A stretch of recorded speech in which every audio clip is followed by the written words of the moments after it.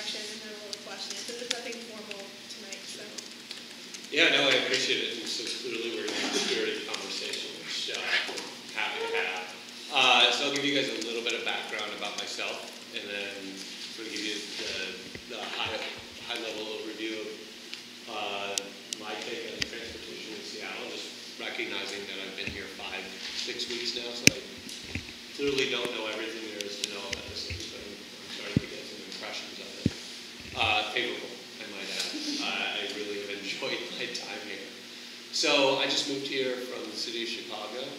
When I was there, my most recent job was I was running a company that operates bike sharing in New York, Chicago, DC, Boston, Toronto, Melbourne, and a couple, Chattanooga and Columbus, and soon to be Seattle. Before that, I was the managing deputy commissioner at the Chicago Department of Transportation, and so there I managed our project development and planning group, and then our traffic safety and traffic engineering group. Before that, I was at the District of Columbia Department of Transportation and the Washington Metro, and when I was at DC, at the DC DOT DDOT, I managed our transit group. So we had a small transit service we provided. We also were planning and building a streetcar system and had a bike share system, managed the public space for car sharing, and then managed or provided support to the regional transit authority to provide bus improvements, and then also we purchased service from WMATA in much the same way that Seattle was proposing to purchase service from King County Metro. So that's a little bit of background of where I am, or who I am and where I'm from. In terms of transportation in Seattle, I think at a high level, every DOT, the first priority is always going to be safety. And I think here in Seattle, Seattle is a safe city to travel in, but at the same time, we've had 3 fatalities in the last 5 weeks, 2 in my first week, and both visible from my office. And we've had a number of serious crashes as well. All 2 involving motorcycles, but the rest involving bicyclists and pedestrians. And so, a lot of where I come from in transportation is wanting to make sure that we protect the most vulnerable users of the roadway on the street. So everybody's a pedestrian at one point or another in their trip, whether they're walking from their house to a bus stop, or just walking through their whole trip, or even walking from a parked car. They're still a pedestrian, and they are the most vulnerable people, so we need to make sure that they're safe. I also think that the city is growing tremendously quickly. It's the fastest growing big city in the country, and it actually reminds me a lot of DC in that regard. Very similar sizes, similar growth rates. And that's a great thing for the city. It brings a lot of benefits. It makes for more vibrant commercial activity in our neighborhoods, allows us to have more walkable communities, which I think, if you're living in a big city, that's part of what, at least for me, appeals to living in Seattle, is that I can walk to a lot of places. I walk to work every day. But it's not without its challenges, so it stresses the transportation system. And so what we need to do is figure out how we can use that more efficiently, or how we can make our transportation system work more efficiently. And so to me, what that means is giving people choices in how they get around the city. If you look at research into happiness, people that walk to work are the happiest people. You're the data happy guy, right? You get endorphins flowing. The signs, we do have signs here that say cross walk. But you never wash cross. So the second happiest is biking. Third is people that travel by train. Fourth is cars, and fifth is buses. And so, I view part of the challenge is how do we make bus travel a little bit better? So it's not the last thing. Louis C.K. This is something that is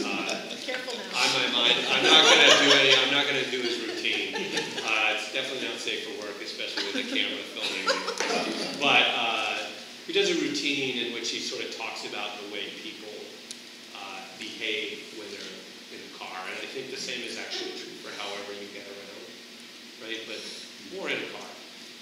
People act in a way that's extremely aggressively and not yell things at people, say things to people, engage in behavior that if I was sitting next to Bill Ward right now, I would never say to him because it would be completely over the top and inappropriate and angry. But I might say it to Bill in a meeting.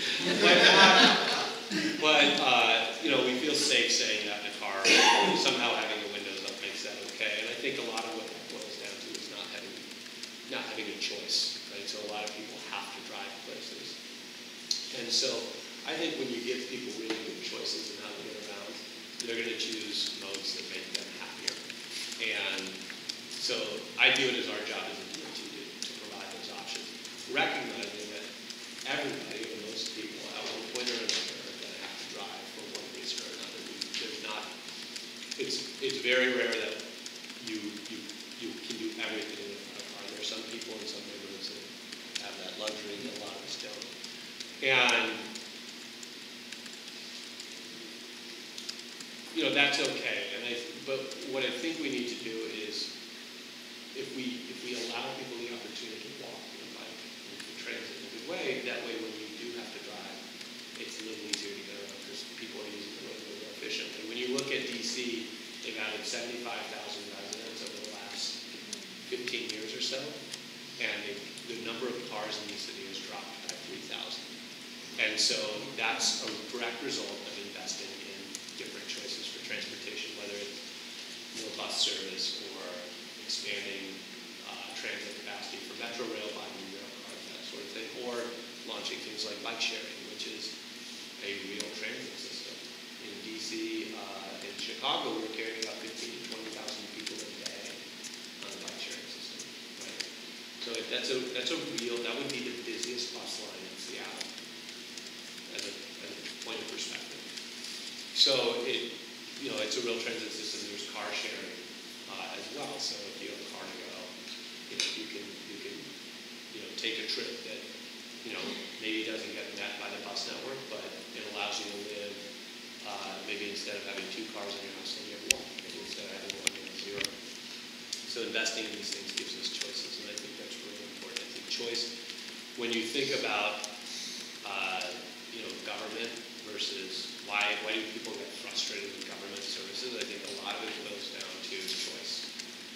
It's kind of a trite little saying that I have, but if you are unhappy with your phone carrier, like say you have Sprint, you can switch to AT&T. But if you are unhappy with your government, right, you get to move.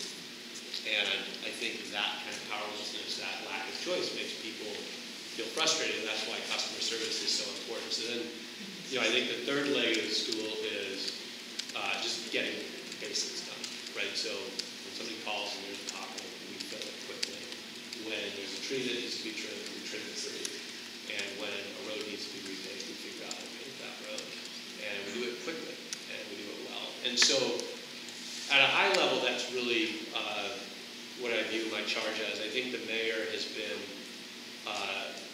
is really forward-thinking on transportation, and he, I think, recognizes also that too much we've been caught in sort of these mode wars of it's us versus them, it's bikes versus cars, or pedestrians versus bikes, or freight versus transit, or whatever it may be. And the reality is nobody gets around using all one mode, right? And so instead of thinking about us versus them, we just need a system that all works together so that it's not going to work perfectly for everybody every time, but it works well for everybody as much as we can. So with that, I'll stop, open up the floor for any questions you guys might have. If they're really specific, I may ask Bill to jump in, or I may punt and say I don't know. But if they're, but I'll try to answer as many questions as I can. If you have questions, raise your hand and I'll say, okay, Diane. Hi, Scott. Good to see you again. You too. Thank you for the meeting last week. And after you left, you remembered something we forgot to ask. Okay. Do that. Sure. The rapid drive, when we had meetings to talk about it for 2 years before it came online, it came online 2 years ago. We told that there would be this computer chip or something in the buses that would prioritize the bus to go through the intersection. And I usually get on the bus at that triangle across from Trader Joe's, and the bus sits there at that intersection, 2 years. We don't have the prioritization happening yet on the buses. I don't know if it's an SDOT thing or Metro thing, but I'd like to know when that's going to finally happen. Just a note. Yeah. If you don't know the answer, we can get to it, but you may know the answer. Is Chris? Somebody was So it's called transit signal priority, and there was, I can't remember the exact number, but it was between 20 and 30 intersections on the C line where there was transit signal priority. And most of those are operational.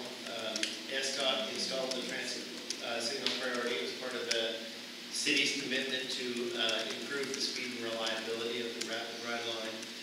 Most of those worked pretty well. Some of them were more difficult because they required fiber optic. And like most mechanical systems, some of them break down from time to time. So if you do notice that they are not working, let SDOT know or let Metro know. One at Alaska was never happened. We can, Bill and I will look into it. Bill and I will be happy to look into it. But basically, most of them work very well, you know, and but they do require some fiber optic. They do require a lot of mechanical work. Thanks, Doug. Chaz, I did drive by 35th Street today, so I did see the stop. So, yes, and they had put some pedestrian enhancements on the Oregon Street intersection, so they were not actually integrated in it. Thank you, Chaz. Matt McBride? Thanks, Scott. There's been a little bit of discussion within this group and I think around town about better communications within both to internal staff to recognize and prioritize events and to customers, the populace, to broadcast what could be critical information, very specific information.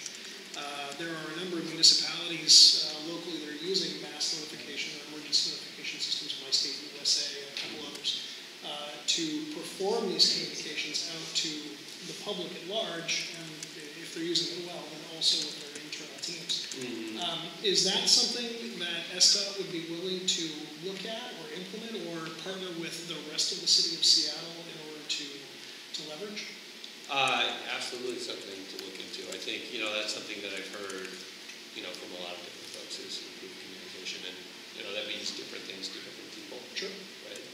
But I think that's absolutely something we're looking at. Pete and then Doug?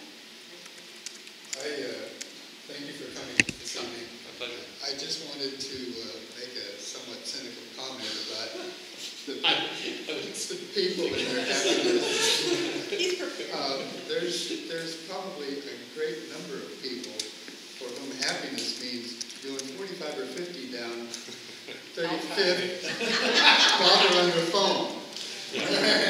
And there is, I just watch them. Just stand on an intersection somewhere off, not signalized. Just watch them go past and see how many of them are doing not only exceeding the limit, but they're on the phone or they're doing something down here. Yeah. I don't know what that is, that little god in the palm, but they're praying to it and they have no idea what's going on around them. And that, I think, comes into when you folks are doing your work. You have to consider that. Yeah. And you know, it's a really good point. So I want to address that. I give very good answers, so feel free to cut them off. You know, I think there's a habit of moving, like what I call distracted moving, right? So whether you're, you know, walking and talking on a cell phone and looking at your phone or driving, people are just distracted all the time. I was going to meet with Councilmember Rasmussen one morning last Saturday, or a couple Saturdays ago, and I was walking down the sidewalk and I was looking at my phone, and I was passing by New Core Steel, and you know, I saw just for whatever reason out of the corner of my eye, I saw as I pop up my head, I see a semi pulling up, right, full of steel, like big 18-wheeler. And he's looking for cars, right? Because if you know the area, there's probably not too many pedestrians that he's looking out for, right? Because there's no sidewalk, continuous sidewalk on that side of the street. And so he wasn't looking for me, right? So if I hadn't looked up from my phone, I probably would have run over. And then at that point, it's, whose fault would it have been? Would it have been his because he wasn't looking for me? Would it have been mine because I was looking at my phone? I would imagine that would be somebody else's problem to figure out who was responsible at that point. But, I think, I was in a meeting last night and somebody was talking about, cyclists, right? And how, they're not riding safely and whipping around cars and things like that. Yeah, sure, that's absolutely true. But at the end of the day, we all need to move around responsibly. It's almost like when you were, getting your driver's license for the first time and people taught you to drive defensively. I think we just need to sort of move defensively and just be responsible for ourselves, and then also assume that we need to be a little bit responsible for other people. A lot of the project, or every project we do, safety is sort of the number one thing that we do. So in Chicago, we had a street that runs parallel to the Skyway. And the Chicago Skyway is a toll road expressway. And running right next to it is South Chicago Avenue, and it was an 80-foot plus wide right-of-way, 2 travel lanes and a center turn lane, big wide lanes running parallel to a toll road that was linked through an industrial park. And so what you would get is big semis pulling off of the tollway and just cruising down this neighborhood street at 85th percentile speed was 45 miles an hour on a 30-mile-per-hour roadway because it was designed. It may have been designed for 30, but it was designed for much faster, right? And so we went in and we put in bike lanes and a big wide turn lane, and the neighborhood was just apoplectic. We were like, "There's nobody biking down here. Why are you putting a bike lane down here?" And we're like, "Yeah, you're right. There's nobody biking. There's one bike a day. That's it. We're not doing it as a bike project. We're doing it as a safety project, and we need to use up that right-of-way in some manner, right? Because there's 6,000 cars a day going down this road. There's plenty of capacity. They just have to be semis moving very, very quickly. And we've had a nursing home across from a CVS, and somebody had been killed trying to cross this street. Have you met 35th?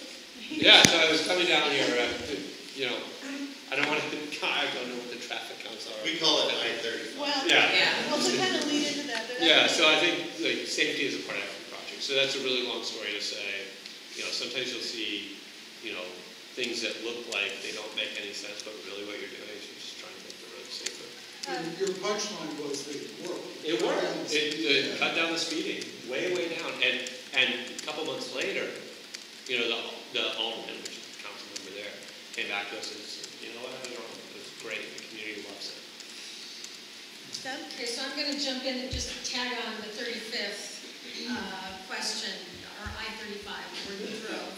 And I just also want to welcome you and remind you that Chicago doesn't have the hills that we have. Neither does DC. So DC has some hills. Not like we do. They do not have them. Not At least not in the... We also live, DC is also a swamp, so it's like when you lose in hills, you make up in heat. And you're right. So there is one question is, I-35 or 35th Avenue Southwest has been slated or tasked for a study to be adding those safety improvements and look into whether it's road diet, except you're not supposed to say that, lane reconfiguration, whether it's different things along the length. One of the questions is, what's the funding, it all, of course, is hinged on funding, and the timing of the 35th Avenue study and the options for getting it extended to at least 106th Avenue Southwest to the south. So might you have that answer? I don't necessarily on the funding. I mean, just on the word road, I don't know why that may be a bad word here, so I may not be supposed to use it. It works. But you know, for a lot of, you know, depending on the conditions on the roadway, on the street, sometimes it actually makes it work better, right? We've had that demonstrated successfully in West Seattle. So, I don't know what the timing on it is. The current study is supposed to be completed by the end of the year or maybe in the next month or so. And it has funding For the study. for the study. Yeah, the recommended improvements would probably come out of our, either one of our safety program or within our street program. Safety or street maintenance. Okay. There is an October meeting revolving around this. I don't know the date of it. I will get that for everyone and we'll post it. But there is an October meeting. I want to say here at this I think location. probably, yeah. I think it's at this location to talk about starting to get that ball rolling on the study. Okay. I'm So sorry, I have a date. that kind of tagged on to the 35th Avenue. I have a Right. separate question. Okay. I have a vision of adding a transit lane to the bend as you go from eastbound West Seattle Bridge to northbound 99. So think about that. Okay. Yeah. We'll take a look at that. Well, you know, Virginia removes the emergency lane on the Beltway to make way for transit in the afternoon. That's sort of what she suggested. Even Illinois does that. Yeah. No, they have a shoulder running BRT on 55. Yeah, so whether it's, widening, narrowing, Yeah, yeah. we'll take a look at it. cantilevering, I mean, what I would say is that anything we do, we're adding people and we're not adding lanes, right? That's just the physical reality. Exactly. We're not creating more space. I don't think there's an appetite for, taking property to widen roads. So we got to figure out how to use the street right away more efficiently. I'm just hoping that to put it into many rings and let it Yeah. percolate there and see what Absolutely. happens. So thank you and welcome. Thank you. We'll go this way. 1, 2, 3, this way. I'm going you last here. There was a posting on the Seattle Bike Blog yesterday noting that the council had refused to go along with the mayor's suggestion that we commit to a certain amount of funding for implementation of the bike master plan over the next however many years. Personally, I can understand why they might be reluctant to say this is how much we're going to spend every year. But it does raise a question of how are you going to go about implementing the plan. There have been a number of very positive developments recently in terms of trying to take care of some of the worst areas. Second Avenue comes to mind immediately. We've identified a number of areas in West Seattle or getting to West Seattle that are kind of critical bottlenecks for us, either safety concerns or they are so hard to get through that they really are a disincentive to people to use bicycling as another opportunity. So the question I have is how do you see that process moving forward? There are multiple other kind of processes going forward that have a tie into that, looking at transportation, heavy truck transportation issues down in DeSoto and Port area. How do you see that moving ahead? It's a good question. The mayor, I don't know how much got written down in the Seattle Bike Blog, but one of the things that he said, and he's great, is that he sort of highlighted, there's all sorts of different needs out there, right? That we have a $2 billion need for sidewalks in the city. 30% of the city doesn't have sidewalks, right? And so that's a priority. We want to implement the bike master plan. That's a priority. We need to do transit signal priority and speed and reliability improvements. That's a priority. So we have lots of priorities. We need to make sure our neighborhood streets are also a priority. So there's all sorts of different priorities that we have. And fundamentally, and this is true of the transportation industry in general, just through the U.S., is we have to figure out how we're going to pay for those. And so, that's an important conversation to have, and I think one that the city's going to be having over the next year. But I think, we can do some really quick things right now, which is if we're repaving the streets, that's the perfect time to look at where does it fall on the bike master plan, and is it a priority, is it a dangerous spot, and should we just sort of say, what can we do right now to make sure that we're putting improvements there when it's fresh asphalt? That way, kind of two things. One is the incremental cost of making the bike improvement. It's pretty low. The other thing is you're not going back and doing work and then coming out and doing rework a couple years later. So we're sort of trying to do it as efficiently as you can. So, I've got somebody on my staff, a guy named John Laser, who's looking at what's our 15 and 16 paving program look like, and how does that match up against the bike master plan, and then having that funnel into the implementation plan that we're putting together. I'm just going to add one quick thing on that, and then I'll come back to Michael. Roxbury Street over here, Southwest Roxbury. It's been part of the study that is a we've got a couple community groups all the way up and down, and we have some options. And Roxbury will be part of the bike master plan. It is part of the bike master plan, and it is scheduled for some repaving and road diet work. So I would like to see Roxbury be pushed a little bit with this bike thing like you're talking about. I agree with you as far as the efficiency of it. If you're already going to be putting in new asphalt, we could use the bike lanes on Roxbury for that connection. That is cool. Yeah, we can look at it. I'd appreciate that. For sure. Thank you. Michael? I'm not so sure I have a concrete question. Maybe putting a little dot sticker up on a board for an issue that I'm sure you're aware of, or highlighting something that we've kind of been bringing up repeatedly over the course of this year. As you are aware, the West Seattle Bridge is probably the busiest corridor in the city that's actually controlled by the city, and is one of a very limited number of connections to our peninsula here.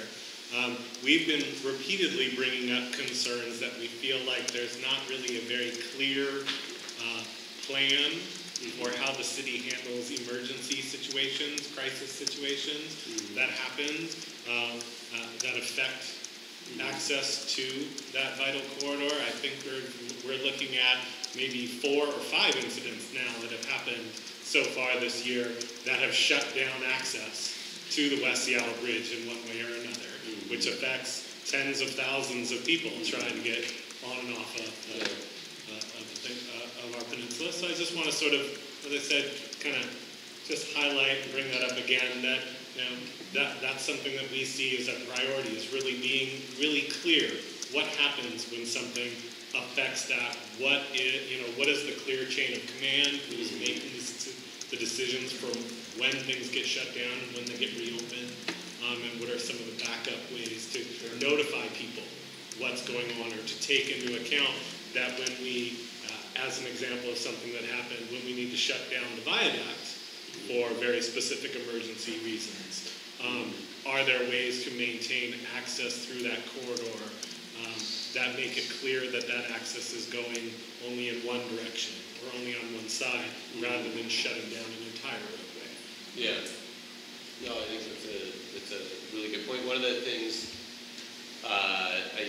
we sat down with the chief of police this morning, or this afternoon rather, to talk about how we're dealing with safety going forward. We're sitting down again Wednesday, meeting with our command staff. I think it's Monday actually. Monday, to sit down with the command staff, and we're going to start having monthly meetings between our senior staff so that we can make sure that we deal with these kinds of issues. If I just add to that, I think the fact that we have a new SDOT director and a new police chief going at the same time is really great opportunity. There were incidents even this year where the chain of command is SPD makes a decision to close the facility if there's an investigation they need to do. But they weren't. It got to a point where we were trying to contact them to have some influence on how they close those closings, and we were told to call 911. So what I would say, I would caution Bill that there's sort of like when you're in the family, you don't fight publicly. I would just say I'm really excited to work with the Well, I would She's just amazing. add, And as a I good get, example. hold on just 1 second, and I can tell you, so, the June 10th incident on SR 99, acutely aware of it. It was 6 weeks before I moved here to the open, tell you exactly how acutely aware of that I am. And how much I pounded folks about how we're going to respond to that going forward. Was it at the date of the single car accident that shut down the city? Exactly. I would add as one additional example, which, Chris is certainly well aware of. Metro heard for quite a while from a number of folks about communications when things are going.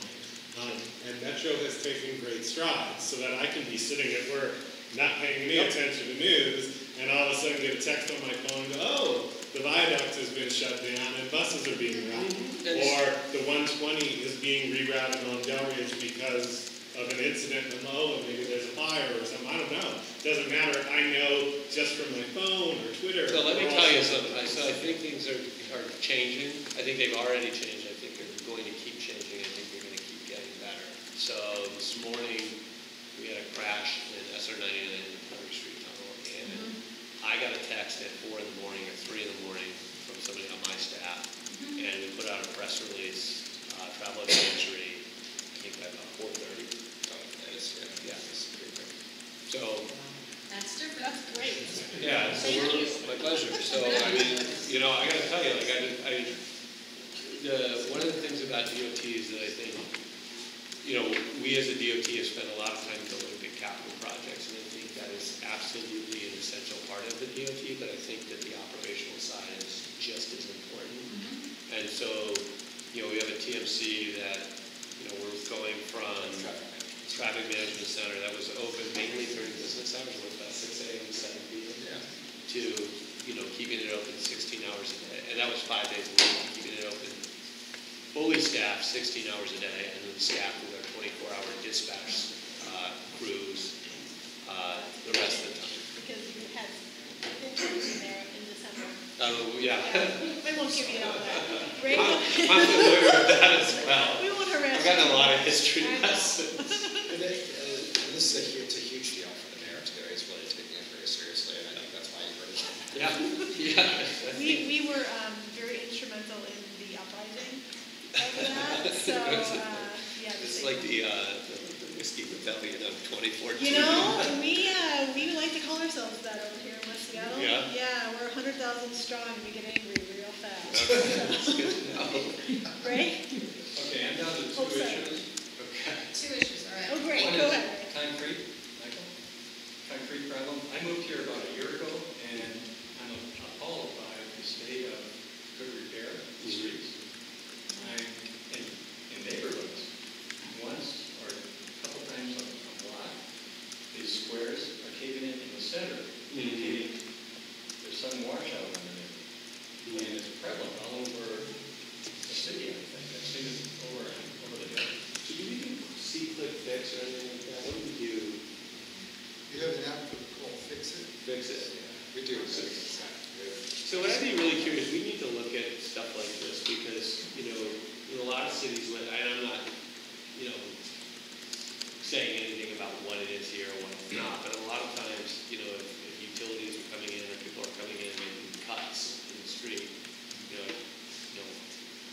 maybe it's just repairing where it was cut, this is the full area, or maybe there's, a broken pipe underneath that's causing, the soil washout and create sinkholes. So if there's something you see where pavement is starting to cave in, let me know. Or let us know. Go ahead, Ray. Okay, I'm not sure, were you talking about an app? Yeah, there was a smartphone app called Fix It, which sends something right away to, and you get a response from the city that With GPS coordinates? it tells you where it is, and you take a picture What's of it it. called? Find it, fix it. Find it. So, you find it? Find it, fix it. It's close.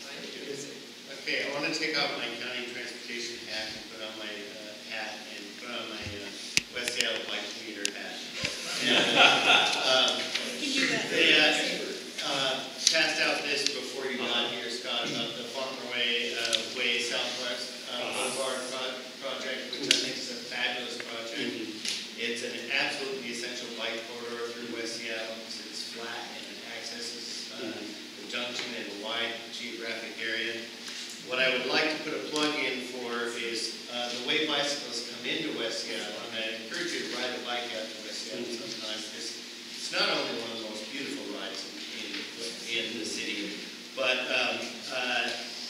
also very instructive. His bikes actually come across the lower level West Seattle Bridge and run along the bike trail, and then they come up Avalon. And then they go to Fauntleroy. So I would encourage you to, it says here you're still looking for funding for this project, to encourage the block between, on Avalon, between 35th and Fauntleroy as part of that project. Okay. It doesn't have a lot of car traffic. It would be easy to build bike facilities just like you're building on Fauntleroy. And it would be a much more holistic project if you did that. Okay, absolutely. You're talking about putting the bike corridor on Avalon. I'm talking this little triangle. If you look at the small map down here, that little triangle between 35th and Fauntleroy there, I would encourage you to consider that little block of Avalon as part of this project. Marking it, denoting. Marking it, and yeah. That makes sense. We'll make sure that. I'll second that. That's been really important area for us as well. Low-hanging fruit. Yeah. It's the way bicycles ride. Sometimes there's like, I like to joke around, there's like low-hanging fruit, and then there's kind of fruit sitting on the ground. I don't know what this is. It's like low-hanging fruit. Maybe that fruit on the ground, who knows? But it doesn't seem like it's at the top of the tree. Marty, did you have another one? I'm good. Oh. That's just two. Marty? Hi, Mark Westerman, a board member. My son had a traffic, actually, our car broke down for a minute, and that's what delayed my coming here now. I've got to leave for the Fauntleroy. So community association, because I'm on the board, the same night meetings we've been talking about. Anyway, we have a couple concerns to bring forward, and an invitation too. We're going to do a traffic concerns meeting in a couple of months. We'd like to invite you to representatives to join us. We haven't set a date yet, but we'll send you the information. The concern number one is our experience in working with SDOT often is either truncated or siloed or things fall through the cracks. And in our experience, we've had delays of up to 10 years before we got SDOT to finally admit that they dropped the ball and then come and take care of things. Or SDOT engineers showed up with a plan for something that didn't work, and it turned out they hadn't talked with any of their sister and brother agencies. So what we're encouraging SDOT to do is to break through silos and start looking holistically at issues that will involve other city agencies and county agencies, so that and then get the community input. So we've got to, because the last time, well, one of those times when they brought the completed plan to us, and we said, did you get any public input for this? They said, we sent out the postcards. And we said, yeah, but did you get any public input? So we want to go beyond sending out the postcards and making sure that you actually talk to the people in the communities and so on. Second, we encourage you to work with Metro to figure out how to get a bus lane that runs not only down the West Seattle Bridge, but also in the exit tonight. And you said that already. Okay, good. But it's good that you reminded him of it. Yeah. So now it's doubly in a It's like now I'm going to ask Bill about it every day. Yeah, it's good. Bill.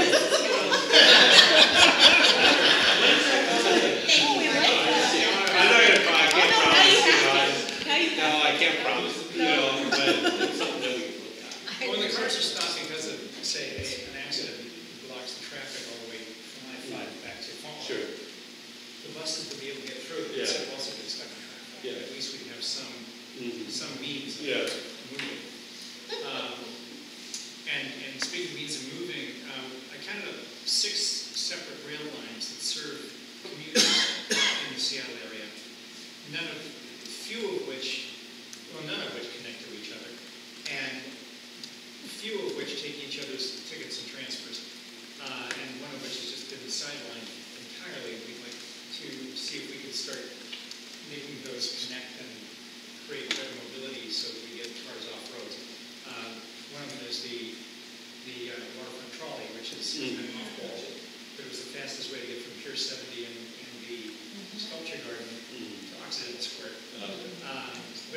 it stopped at accidental square and didn't connect with anything. Number two, of course, is transit. Number three is the light rail. Number four is the SLUT. Number five is the intercity Sound Transit. Number six is Amtrak. So it's curious to me that we've got all these resources and none of them works with each other. So that again is, I'm encouraging you to look holistically at these issues. For sure. Do you recall if New Jersey Transit takes Amtrak, or Amtrak takes New Jersey Transit passes? I don't know what the word. I do know that. Yeah. They do some transfer thing. I'm just wondering how cooperative.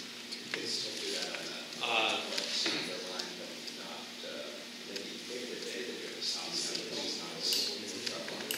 So there's 7 agencies part of FORCA. Yeah. It's the regional agency, including Washington State Ferries, including King County Ferry District, which operates the West Seattle water taxi. It is a complicated beast. There's cost sharing and blah, blah, blah. Again, it's the holistic side. It's a big large picture. Yeah. Now we should work hard on this requirement. So, one thing that I will say is that, sort of what you were talking about the coordination and silos and things like that is, I've started setting up monthly meetings with other departments, so SPD, DPD, SPU. I think we're trying to get parks set up as well. Yeah, and of course Metro. And of course Metro as well. And so, I think the thing about coordination is you're never going to do it perfectly, right? There's always going to be things that happen. One thing that I'm really excited about with SDOT is that in our capital projects group, we've actually made a lot of strides over the last couple of years putting together a capital project management system that really that takes that project from 10% design all the way to 100% design in a really consistent way. It's got really strong processes for change controls, whether it's schedule changes or budget changes and things like that. And that's evolutionary. So no DOT, no city here that does it well, as well as it can be done rather. But this is, I think, pretty solid. It's as good as I've seen with the 2 DOTs that I've had. And I think the challenge where the disconnect with the community happens is that 0 to 10% design, where it goes from what was this concept we talked about as part of the community planning process, and now it's actually getting into design. And that is, I think, our next challenge in the department, is figuring out how we get that change control process embedded, because then you're taking it from our planning group to our traffic engineering group, and then from there into our capital projects group. So we're working on it, but it's a good point. Yeah, it's particularly urgent for us because the streets are already laid out. Sure. These are the arteries. This is all we've got. Yeah, exactly. So the more efficiently we can use Yeah, for sure. them, then Marcy, and I actually have a question. Just a little example of planning and traffic. 3210 California, 5-story, 150-unit apartment building. The traffic impact study was done while school was out. There's a high school, junior high, and a couple, an elementary. There are lots of schools around there. It's just ridiculous that it was done when school was out. Yeah. And so they concluded no impact. Well, and I'm just going to jump on that, Marcy. That also goes then to say that through the experts aren't being utilized. So much of the review at DPD, the traffic review at DPD, is handled by DPD folks, their transportation folks, in a vacuum. Again, this gets back to the silos. And SDOT folks come in, and no one likes to. There could be so much better communication. I hope that the experts get to actually do the work instead of DPD relying on what doesn't always appear to be sound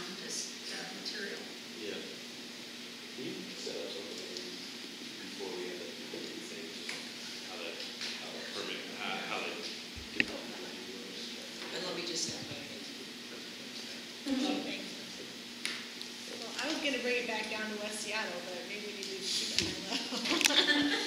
I do want to mention one thing. Sure. And it's a large thing for Delaware. We have a transit hub in West Seattle. Did you know? Did you know? Did you know that? Wait, let's see if he knows where it is. Do you know where it is? So the transit hub, and I mean, I'm still learning the geography of West Seattle, so as near as I can tell, The hint is you wouldn't know it by looking at it unless you saw the bus. then I probably don't know where it is. There's, and I'm still learning on all the intersections and things like that. But yeah, California Admiral is a real big area. You have this Alaska Junction area, It's a little farther south. which is, I think north of the still. This is Morgan here. This is Morgan Junction. Don't make it keep guessing. Yeah, please. I'm not sure All right. exactly what you're talking about. But I have no doubt there are lots of I places. will give you a break. So, Okay. when the Rapid Ride came in 2 years ago, they decided that they would have everything terminate at Westwood Village. And Westwood Village is on the very southern area of West Seattle. So I'm just on the This other is side. like, it's kind of like a strip mall on, what's the It's name a of that mall. street? It's on Barton. Okay. It's on Barton. It's a big mall. They Okay. actually have a Target. Okay. It's a classic shop.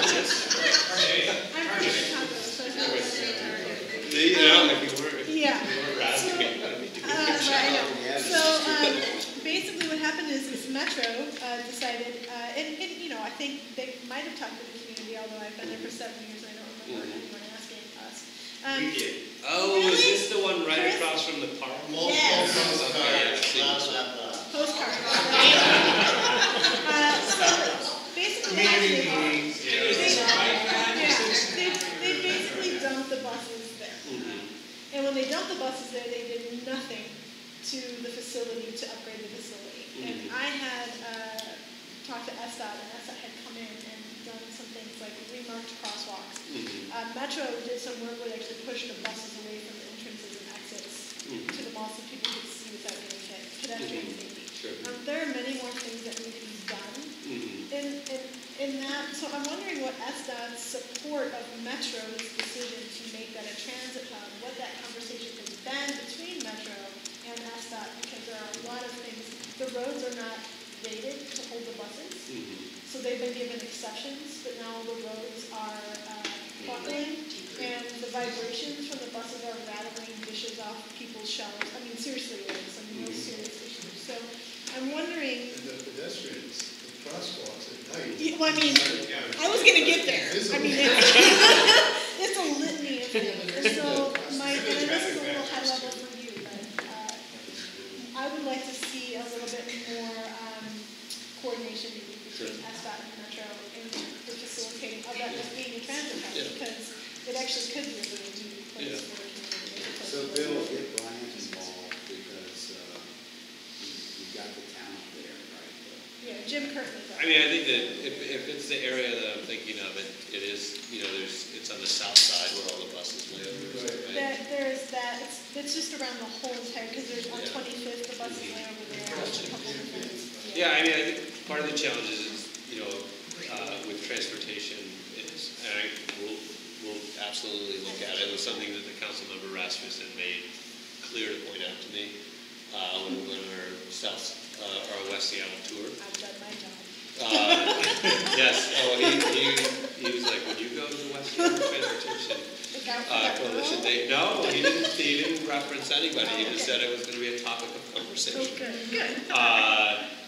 No, I think, a lot of stuff has come up tonight, and I think, there's not, I think I would be lying if I said everything could be fixed, right? It's really a question of prioritization and making sure that, where we can make a difference, we make a difference. Where we can't, we're just transparent and honest. And so, you know what, we probably can't tackle that right now. Pavement's buckling. There's not a whole lot we can do about it until we have, long-term funding plan for it. But there's quick things we can do, like striping crosswalks is cheap. So, so we'll take a look at it and figure out if we'll have Bill look at it and see what we can do. I will just say, we'd be happy to sit down. Sure. With you, the village, I will defend the transit hub, the number of people catching the bus in the village has gone from about 500 to over 3,000 a day, and No. Delridge is the biggest food desert without a grocery store. Yeah. There's 4 grocery stores in the mall, and so that was part of the driving. And I'm really I'm not excited. complaining about I'm just complaining about the lack of support. But we could do a better job of coordinating. And I've sat down with Kevin a couple times since I've gotten here, and I think he's going to be a great partner to work with. I think that, there's been a couple issues that have come up where I think, he was kind of worried that maybe we weren't going to support him as much as we did. And so, whatever I can do to support you, because half the people get to downtown and getting there by bus, right? And there's a lot of other people all over the city that are getting around by bus as well to places down there. So we need to do what we can. And that's how we want more people taking transit. So, awesome work, Kevin. Any other questions? Oh, Todd, Michael? Yeah, following up on Amanda's comment, I think that I would like to ask you to ask your people to be more proactively brave. You asked that have not been willing to do so for a number of reasons, but you've got some really good, smart people working for you, and to encourage them to not have to have Amanda come to them and say, this is the problem. It's obvious. They'll take care of it, and Amanda doesn't have to get all stressed out. So, that's What I do then? that's the key thing. But my hardball question is the waterfront. The waterfront has sunk a lot of people, and so what are you satisfied with the way the management by SDOT now of the waterfront project is, or do you intend to enhance it? Yeah, I'm happy with where we're at. I think our primary role on the waterfront right now, SDOT's role, is getting the seawall on time, the project, and I am happy with where we're at. It's a really complicated project, and it's sort of dependent on, it's a very complicated project, primarily from just a constituent or stakeholder management standpoint and scheduling standpoint, because we've got fish on one end and the tourist season on the other that's sort of driving our ability to work. Puget Sound Energy. And what? Puget Sound The Puget Sound Energy. I mean, there's all sorts of different things, but yeah, I'm happy with where we are on that. On the first one, this is sort of something that I've asked folks in that stuff and started, hey guys, it's okay to be bold. It's okay to try things. And if they don't work, let's try it again in a different way. One thing I will say, though, is that, in a lot of ways, being a transportation planner in a city like Seattle is a little bit, I equate it, and I say this with all affection to the community involvement, which I think always leads to a better process, is that it's painful for the folks that are doing the work, right? Because you're going in and you're saying, like, you're going to make, for every person, if you're going in and you do things right, like, you make everybody happy, that's impossible, right? There's 30% of people in this world are going to argue against sunshine, right? And so you're not going to make everybody happy all the time. And, especially when you have this scarce resource like right-of-way, it's almost like, you've got Thanksgiving dinner, you've got a pie sitting there, and suddenly somebody invites an extra guest, and so we're all fighting over the same pie. And so, what I sort of view my role as for them to provide them protection. So again, you guys go out there, make what we think are the best tactical decisions, the best, given what the community is looking for, what the challenges you're facing are, and recognizing that there are going to be times when we get yelled at, and that's okay, or, we upset people. Not, obviously, we want to make most people happy, we don't want to make people, we don't want to rush out people at all, but, there's nothing that we can do that's going to address the challenge that we have without, having a little bit of contention every now and again, and that's okay. We are way over on our time.